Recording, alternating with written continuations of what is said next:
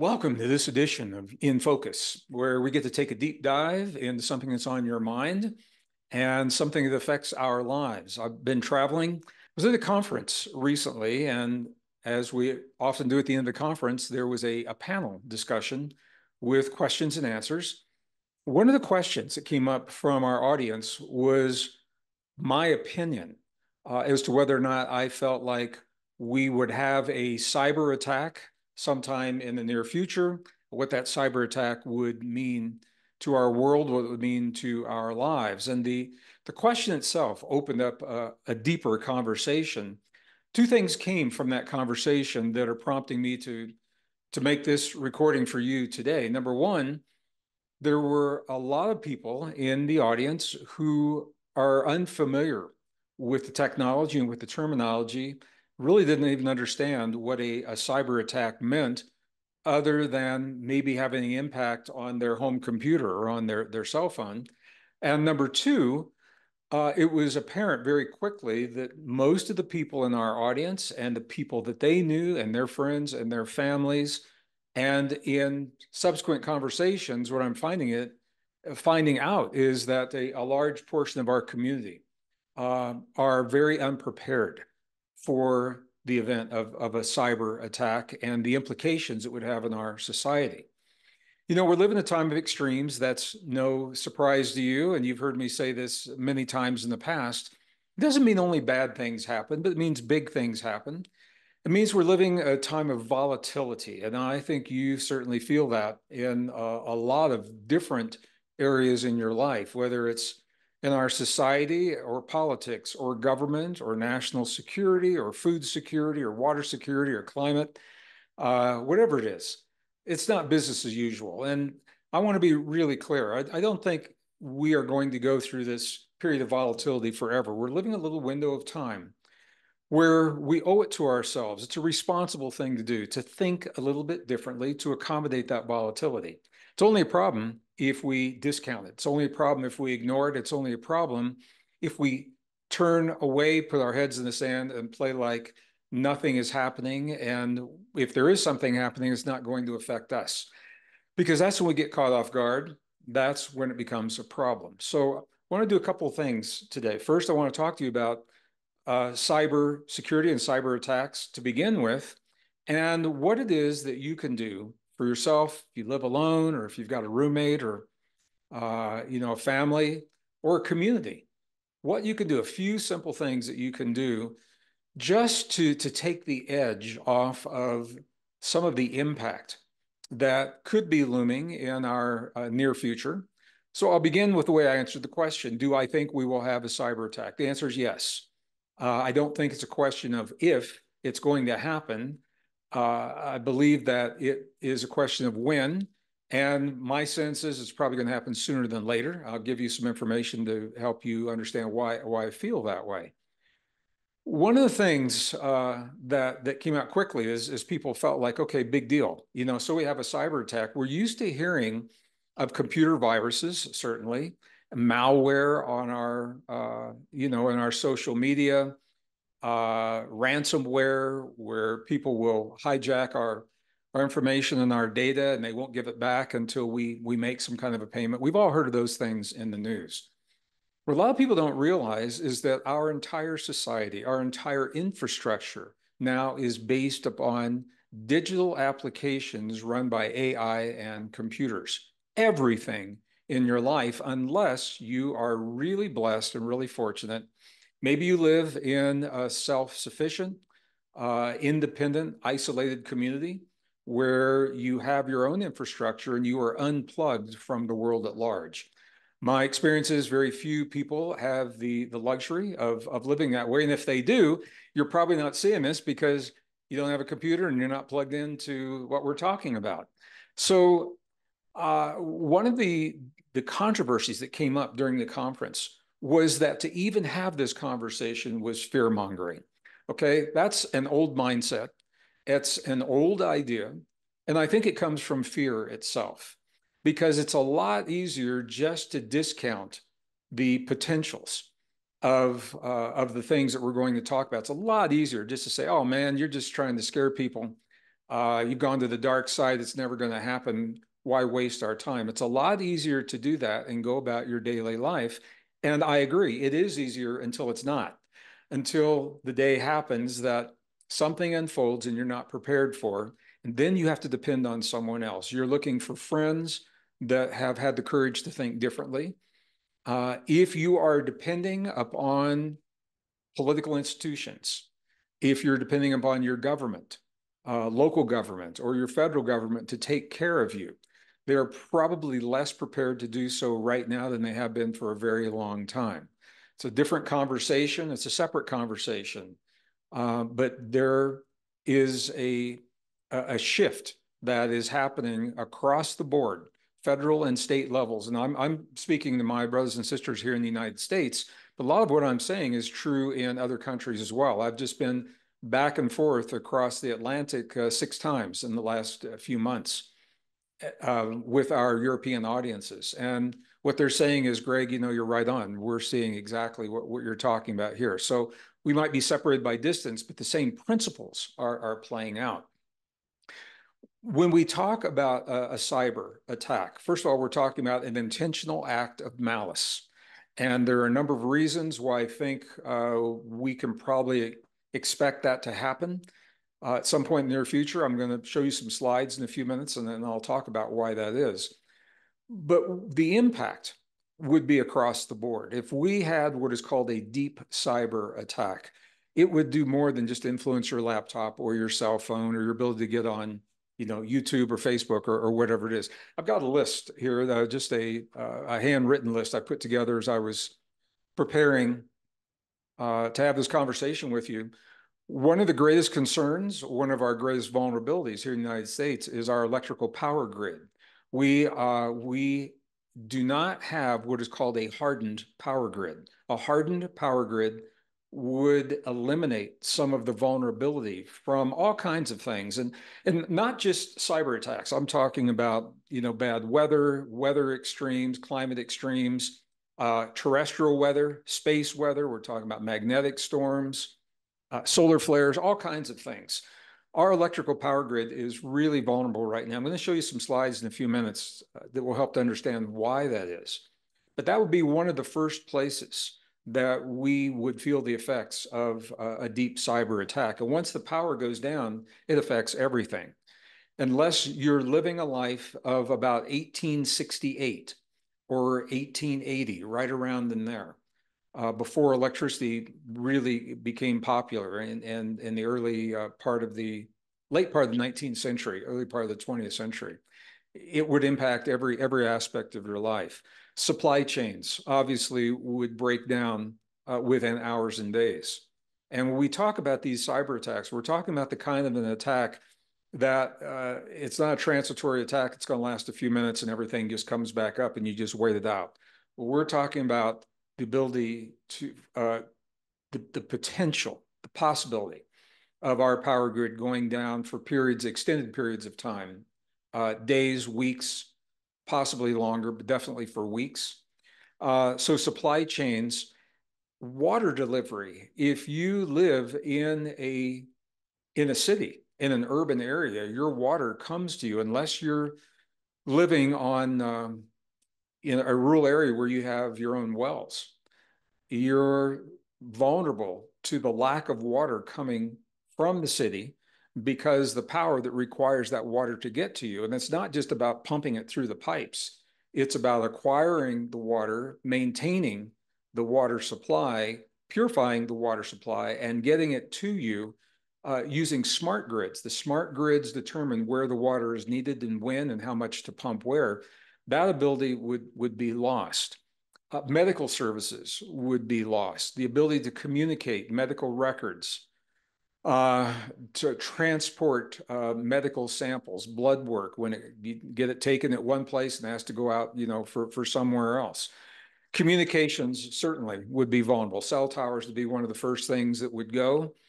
And that causes a lot of panic in people. If they can't pick up that phone and talk to their family or their friends on demand, we haven't seen that in our world in a very, very long time. We haven't seen it in this generation, in this cell phone generation. on a mass scale. We've seen it locally, certainly, when disasters happen. Hurricane Katrina, for example, comes to mind, knocked out all the power in the grids, but that was localized. We're talking about national or perhaps international effects. And I'm going to tell you why I'm saying this to you, but I just want you to know we're talking about more than a bad day on the computer. Food storage, the ability to refrigerate food and to store food and to transport food and to get it to your local grocers, your ability to go in and get that food, anything that depends upon a computer would be impacted in what is called a deep cyber attack. Now, why am I focusing on the cyber attack? Well, one is because it was the question that was asked in the conference. Why were the people in the conference asking about the cyber attack? The reason is it's in the air. Everybody is talking about it. We've got movies that are being made about it. We have government officials telling us to prepare for it. And this is all part of something that I haven't talked about a lot with you in these conversations called predictive programming. Some of you are very familiar with that. Some have never heard of it before. Predictive programming is a really bizarre phenomenon where we are essentially warned through a number of different sources about an event before that event happens. Sometimes the warnings are done consciously by those that want us to know what's happening. Sometimes it's unconsciously. It's consciousness senses that something is up and will begin developing entertainment and movies portraying different scenarios about an event before that event ever happens. We have seen this. We certainly saw this with the pandemic. There were all kinds of movies that were coming out about uncontrolled viruses, viral epidemics, strange virus that shows up and a couple of people get it. It's mysterious. Nobody knows what it is. And pretty soon it spreads. And, some of them were blockbuster movies and some were really crummy movies. But the idea, the point is that we, in our consciousness, we're conditioned. We have other kinds of predictive programming. I think many of you have probably at least heard about the film that came out. It was released, I think, late. I think it was released in the spring of this year, spring of 2024, Leave the World Behind. It's not the best film in the world in terms of acting or production values, but the idea of the film, and it was Julia Roberts was featured in the film. Kevin Bacon was in the film. I think Ethan Hawke was in the film, I believe. Could be wrong on that. I'm doing this off the top of my head. I believe it was Ethan Hawke. And it was focused on a family at a family getaway that suddenly realizes they're out of touch from the rest of the world because nothing is working. Everything has gone down. There has been a global cyber attack. And what did that mean to them? So this was an example, and it really started people thinking about this. And this is an example of predictive programming. Of course, there have been other apocalyptic films that we've all seen. We call them sci-fi films, horror films in the past, where something happens and all the power goes out. So in those films, sometimes they're natural disasters or natural events. An asteroid hits the Earth, or volcanoes, or something like that. What we're talking about right now is an intentional cyber attack. So what I want to do, I just want to really drive home the point. This is more than just something that happens on your laptop or your iPad. If we have a cyber attack, it will influence and impact every facet of your life and of my life. And it will do it in ways that we probably haven't experienced in our lifetimes. That can sound frightening if you are reasonably prepared. I'm not talking about, going to extremes, although some people are. But if you've taken reasonable precautions, you can minimize the impact.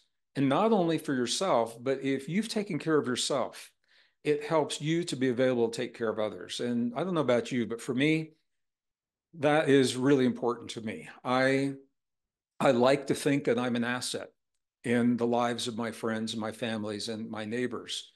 And as I have the ability to look at the world around me and prepare for eventualities to some degree, because I know a lot of my friends and families and neighbors do not. They don't have the time, they don't have the interest, they're not plugged into world events. They're not plugged into local events. They're busy trying to put food on the table for their families, trying to take care of their kids. Many of them have my rural community here in northern New Mexico. Many of them work 2 or 3 jobs in the family. Who's got time, to think about this stuff? So I like to think that I can be available and have the ability not only to help myself to be here for you, but to help my friends, family, and neighbors as well. And I want to talk to you about some really easy ways to do that. And again, it's not from a place of fear. I'm not afraid of what's going to happen. I'm recognizing we're living a very, very, man, you're feeling it. It's just a very strange time. It's a weird time in history. And I've talked to you about this in other videos, the reasons. We are living a convergence of natural rhythms and cycles. That would be weird unto itself. Piggybacked on top of those, we're living a convergence of a lot of greed and war cycles that are happening, where humans are making the natural cycles. They're capitalizing upon them, making the things even worse than they would be normally. We're living that time. It's not going to last forever. It's a little window of time where we owe it to ourselves just to think a little bit differently, not out of fear, but from love. I want to make this point. It's very important. Do we make the choices that we make in our lives? Do we make them from the fear of what happens if we don't, or from our love for ourselves, our families, and our communities, and the possibilities of what we know is available to us if we make these choices? Maybe the outcome's the same, but what happens to you, what it does to you, what it does to your heart, what it does to your mind, what it does to your soul, very, very different. So I'm inviting you from your love of this world and yourself and your friends and your family to recognize you're here on this planet. You wouldn't be here if you were not here to help navigate this transition that we all know that we're going through. A new human is emerging, a new world is emerging, and we're in that in-between time.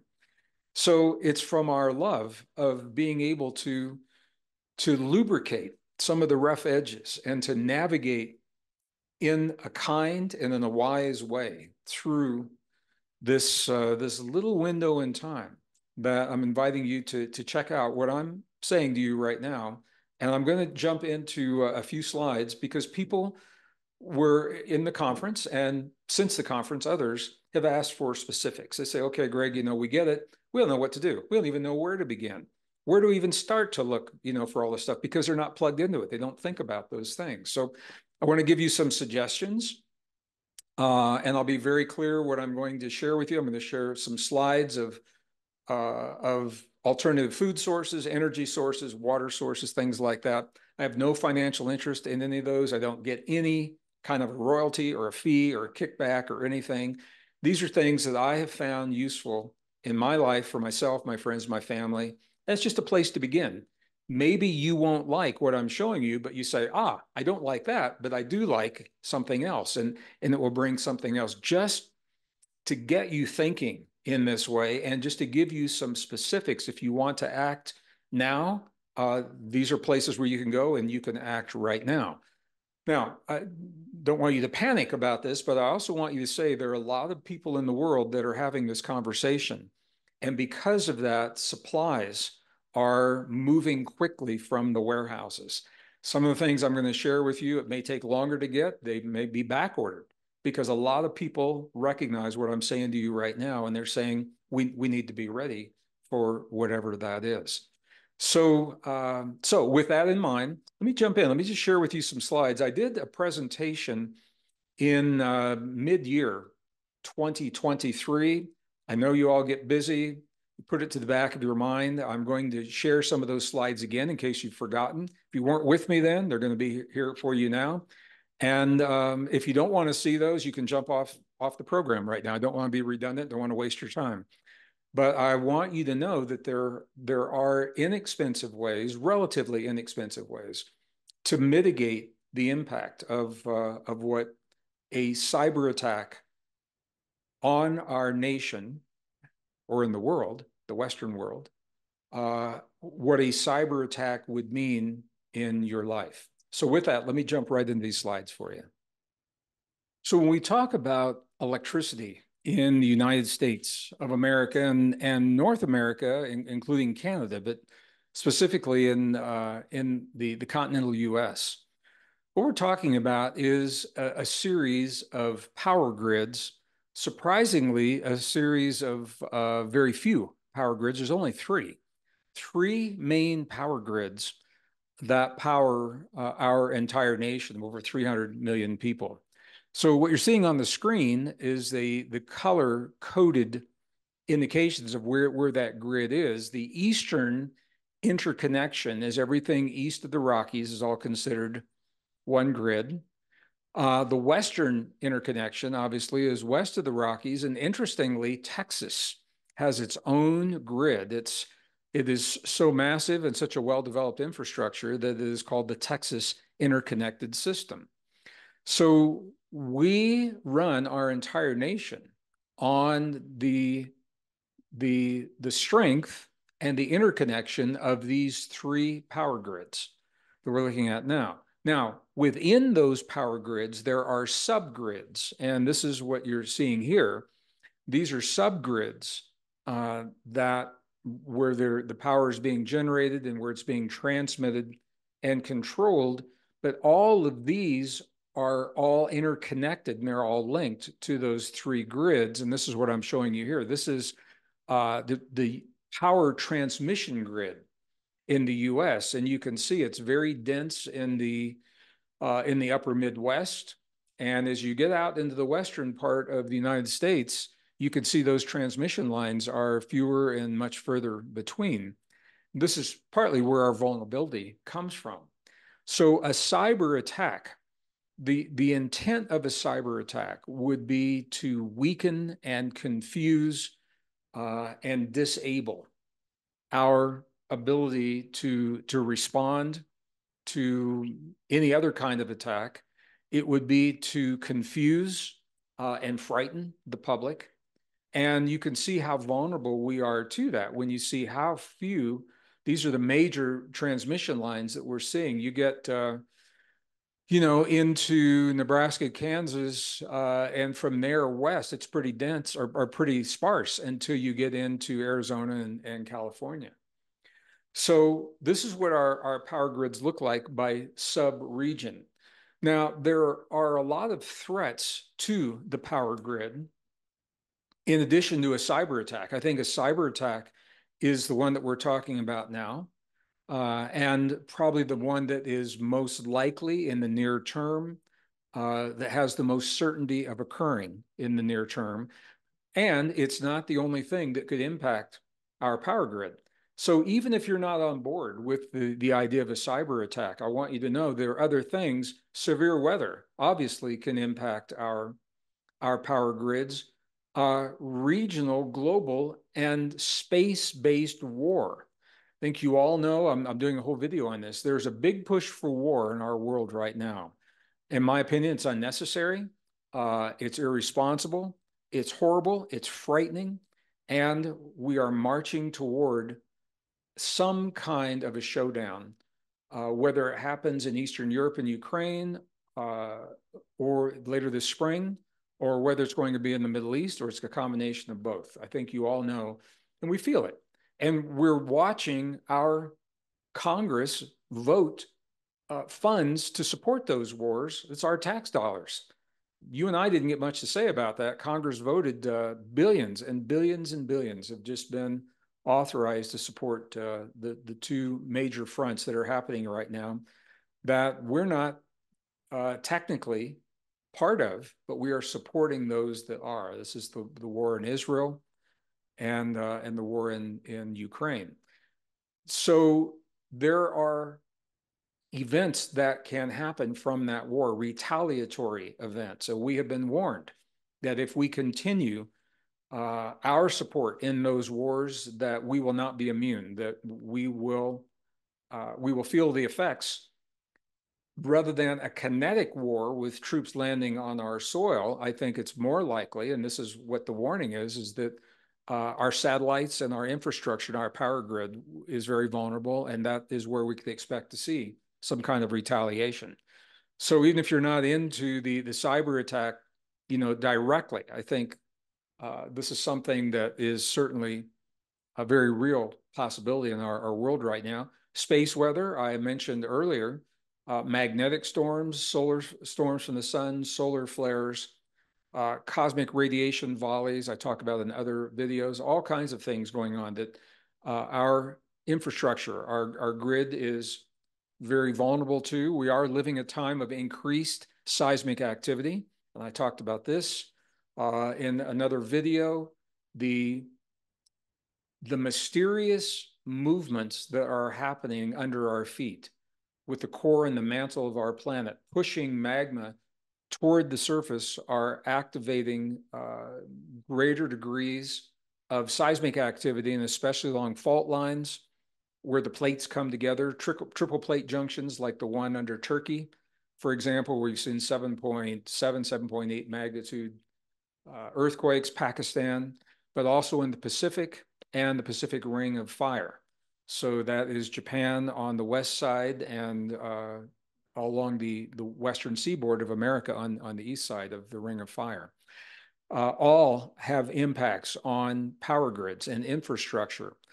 And then certainly social unrest, and we saw this in the summer of, was it 20 and 21, riots in the cities, knocked out power locally. It wasn't regional, but it was local. But these are all things. So even if you're not into the cyber attack conversation, these are other factors that can and have in the past and very possibly will in the future impact our power grids.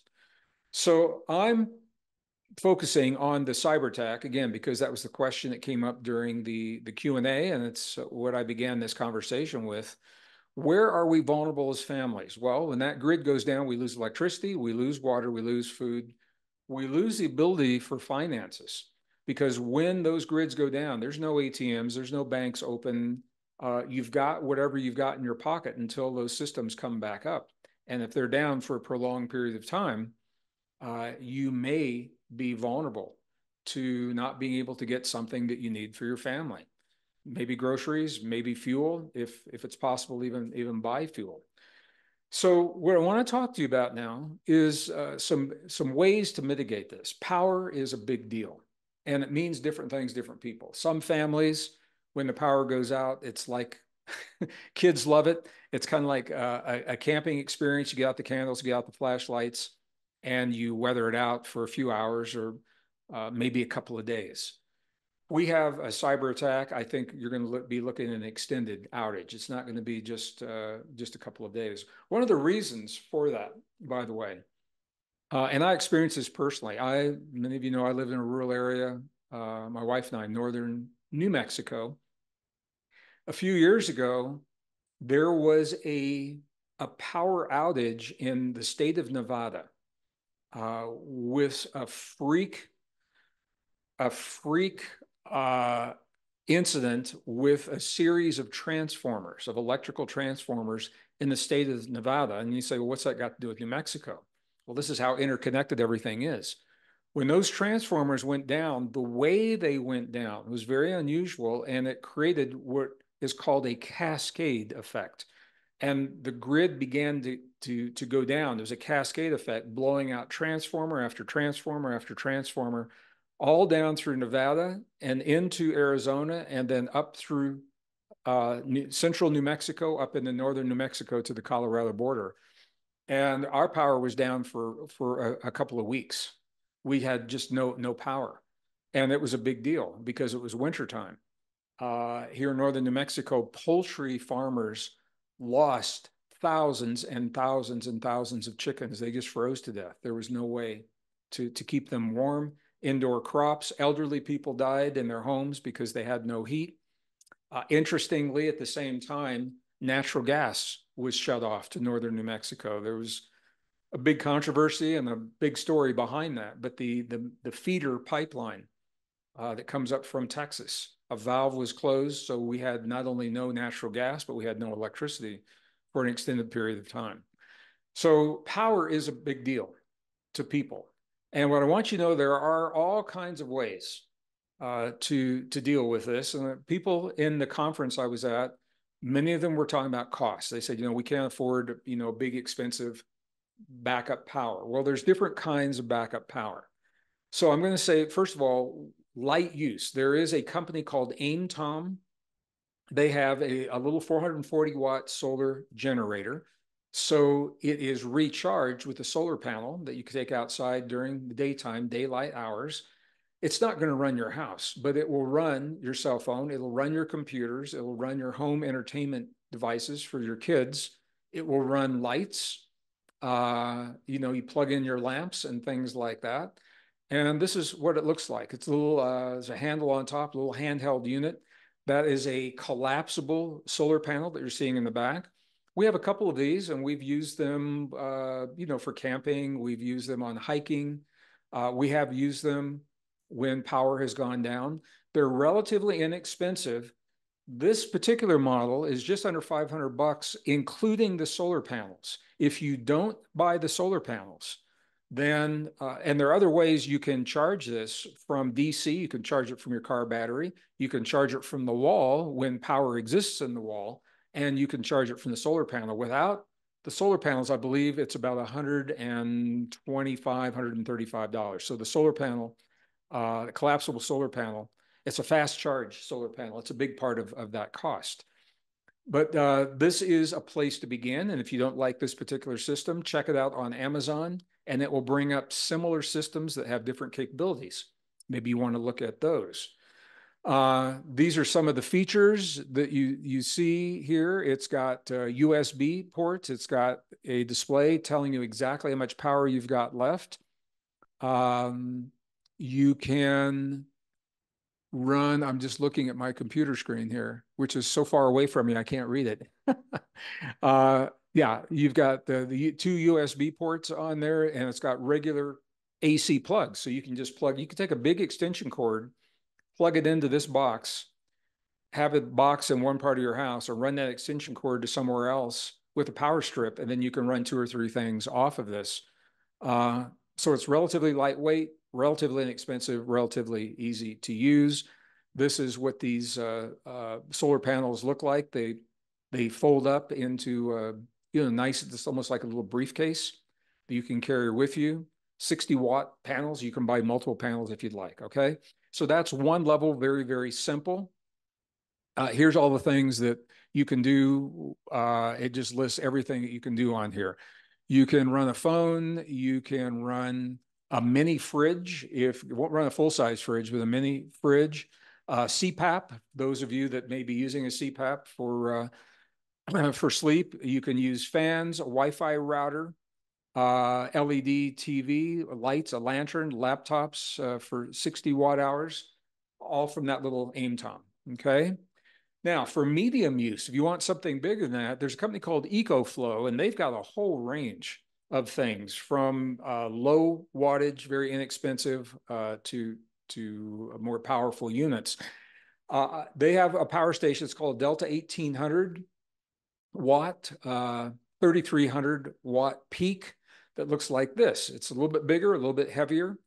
You can see on the front end, you've got the USB ports on there. You've got a very nice readout that tells you exactly how much power you've got left. And that gives you an idea of when you need to recharge it again. It's about $1,000 on Amazon. They have sales on them sometimes. And this is without the solar panels.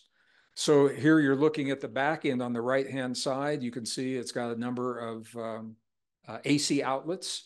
So you can plug multiple things into there, or you can plug one extension cord, run it through the house into the living room with a power strip, and then have multiple cords where the kids got their computers and you've got your computers, and maybe you've got a lamp or something like that. This is a really very, very powerful unit because it has so many uses. And I'm going to get close to the computer so I can read some of these to you. Indoors, it'll run a home, your lighting system, 36 hours. It will run a CPAP for 18 to 22 hours. it will run a refrigerator, and it will run a full-size refrigerator between 10 and 20 hours. When the power went out in Texas 2 winters ago, I believe it was, a lot of people in Texas had these units and they used them. They had maybe two of them in the house. So one of them was charging and the other one they had running the freezer and running the fridge so that they didn't lose any food. And that's important. This one will even run a washer. Now, I don't think it will run the dryer if the dryer is a 220 dryer, but it'll run a washer, 18 to 22 hours, television, 15 to 18 hours, high wattage hair dryers. Oh man, you got to have a hair dryer, right? You got to have a hair dryer when the power goes down. Microwave oven uses a little bit more power, 1 to 1.8, almost 2 hours. Coffee makers, blenders, you're talking about 50 and 60 hours that you can run from these. And they have larger units that will run even more. What I want to say to you is I personally use EcoFlow. I've had really good luck with them. I think they're well manufactured. They're packaged well, really professional. I mean, when you get this stuff, it's just packed really, really well. The instructions are multilingual, very easy to use, very easy to set up, very intuitive. And I think this could make a big difference in someone's home. You could run a small heater, and I think it actually says above, does it say a heater? Well, it says a toaster. You could run a small heater to keep, if this, were happen in the wintertime. And their backup power, the solar panels, they are in really nice cases that fold up. They got a handle on top, about $300 a piece. And I just want to say, sometimes you're looking at this and you say, man, it sounds like a lot of money, or I don't think I can do that now. When the day comes and there's no power for weeks, all of a sudden that $1,000 or that $1,300, $2,500, it doesn't sound like a big deal at all. You'd give anything to be able to have a little bit of heat. You can boil some water to cook some food. You can do all kinds of things with this. So that's why I think this is really, really important. Now, if you are looking, some people are looking at the high end. This isn't for everyone.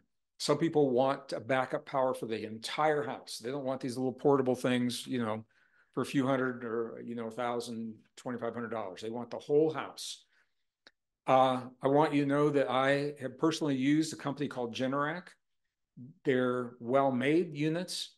They maintain them. You have to maintain them on an annual basis. They come out and they change the oil, change the filters, all that kind of thing. They can run from, well, these were prices in 2023. I don't know what they are now. But in the US, between 5,700 and 7,400, almost 7,500 bucks. These are big units, and here's what they look like. They sit outside the home and they will run the entire house. The box on the left is a little sensor. It senses when your power goes out and these generators kick on. They are fueled by propane. So it's not smelly gasoline that you have to go out and fill, every couple of hours. This runs on a propane tank. So if you're in a rural area, you're probably already on propane. You just hook this into your propane. And the only caution is if you need your propane for other things, you don't want to use it all up on a generator like this. But you can turn this off and on and swap it out with the other smaller units that we just showed. So maybe at night when there's no solar, you want to run some things, you use this big one. And then during the daytime when you got some solar, maybe your house has solar panels, you turn this off so you're not using that propane. So I'm just showing you options. That's all. And if you don't like this, there are other kinds of units. This is a 22 kilowatt backup home generator. So it's a lot of power for a big home. It will keep everything on, all of your lights, all of your heat, all of your appliances, washer, dryer, refrigerator, hair dryers, TVs, computers, everything, if you want to go in that direction. So now you've got low, medium, and high output generators, something to think about. Okay, this is what they look like on the inside. It's air cooled, natural gas or propane. They'll run on either one.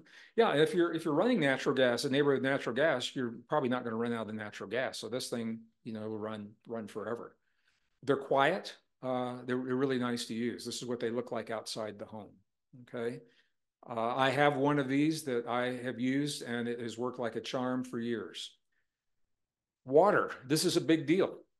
One of the first things that goes out when the power goes out is water will go out as well. Now, I'm not talking about just powering your house. I'm talking about a municipal cyber attack, power outage. There's no power to pump the water to the homes. There's no power to bring the water into the refinery. There's no power to filter the water before it goes out. Water is going to be one that's going to be a commodity in tremendous demand. It's not easy to store water. It is easy, but it's not what people often think it is. You don't just take some water and throw it into bottles and expect it to last forever. Water typically has some level of bacteria in it, and that bacteria has to be addressed if you're going to store it for any period of time. I personally am using a system. They're called water bricks for water storage. They look like this. Each one is 5 gallons. They are very easy to carry. And you see the interesting shape. They're shaped like that because you stack them.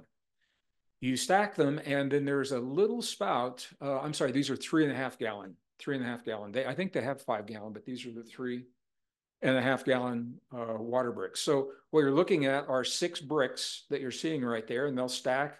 You can stack these in your garage, in a closet, in a pantry. You can put them underneath the bed if they're not stacked. And when you want to use them, you don't have to lift them up every time. So this grouping of 6 water bricks is $115.99.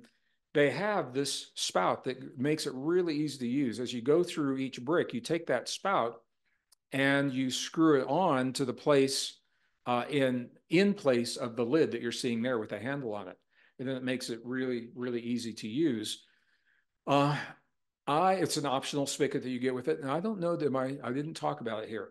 One of the things that you need to do, and when you go on, you can buy these on Amazon. It's called the water brick.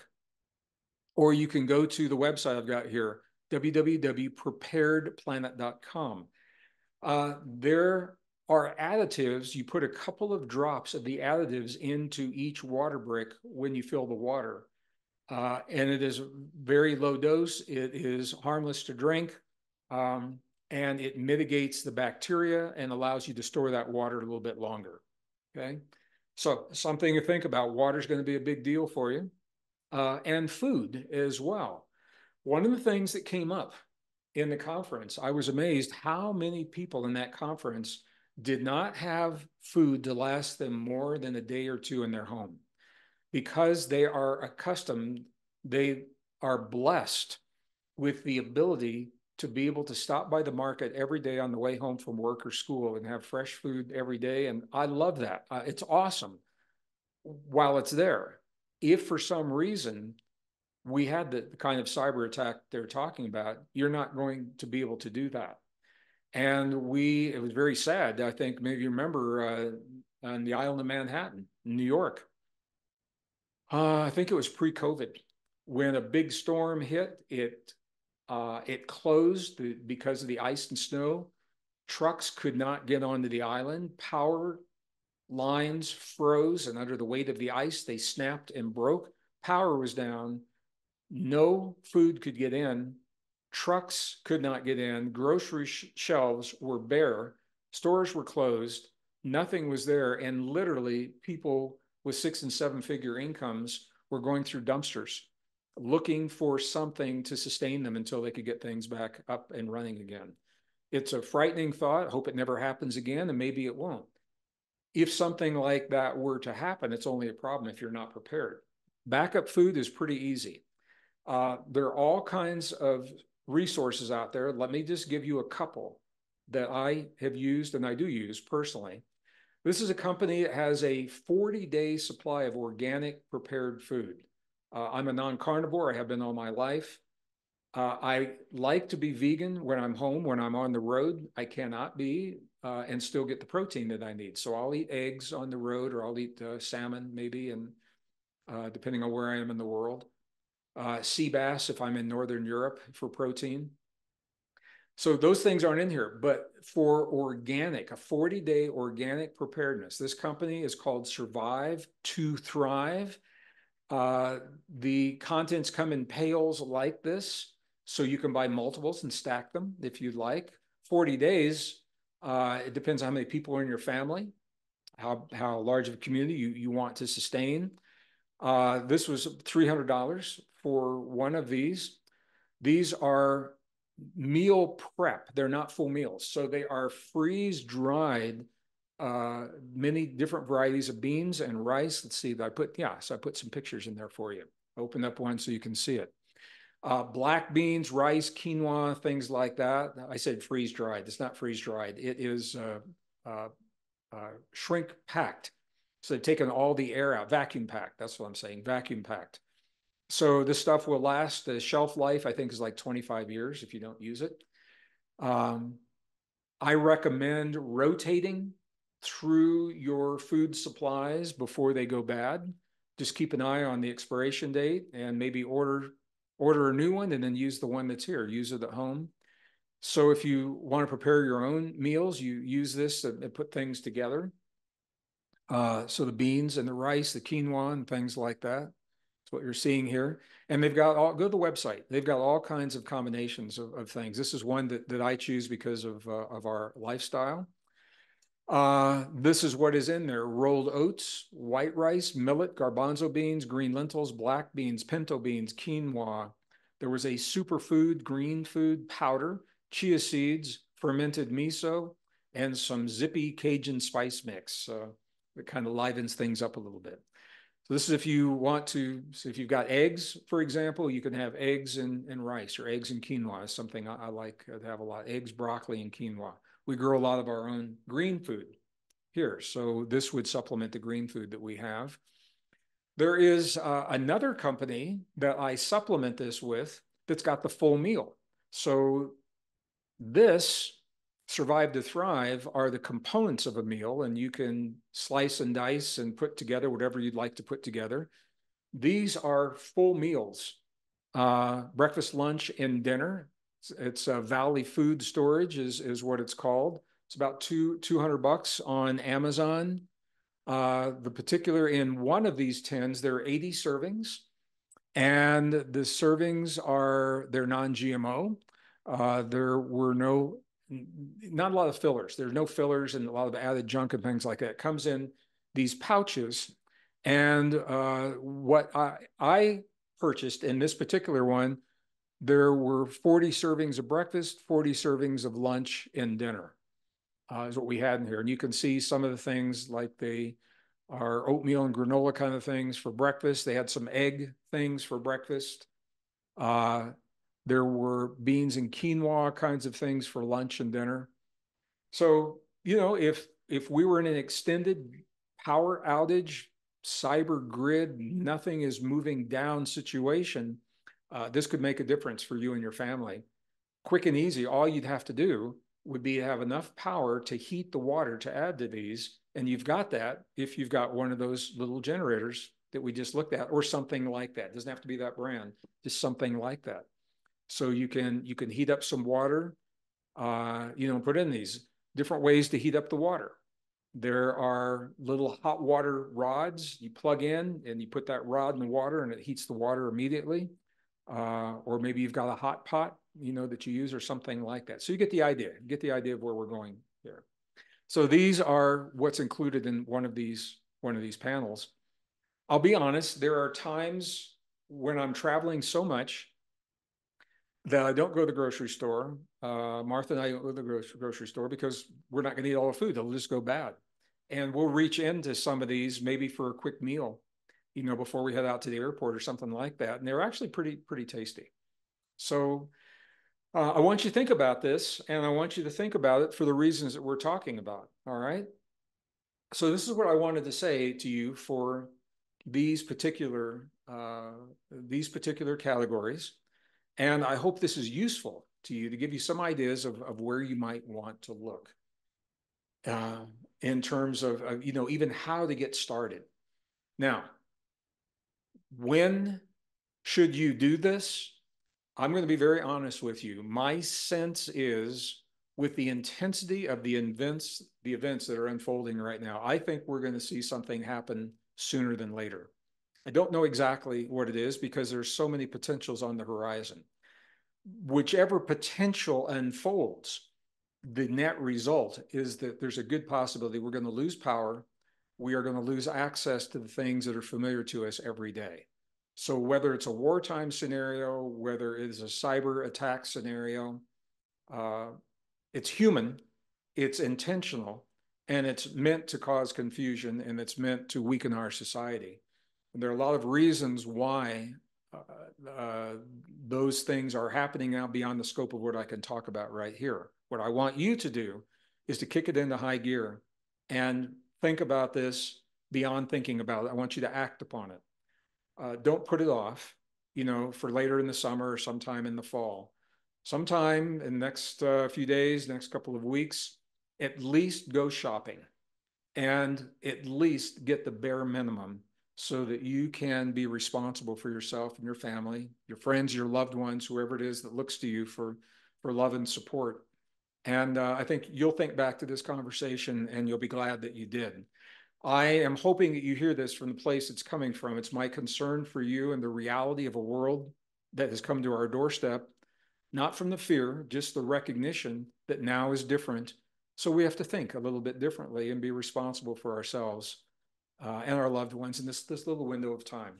So drop me some comments. Let me know how you feel about it in the comment section. I will ask our producers to leave the comments on. Sometimes they have turned them off because of some of the hate that has come through in those comments. So please be kind to one another when you're responding to one another in those comments so we can leave those comments on. And this is how we build community. All right. All right. Thank you for a few minutes of your day, sharing a few minutes of your day with me today or your evening with me. And I hope this has been useful and meaningful to you. I look forward to our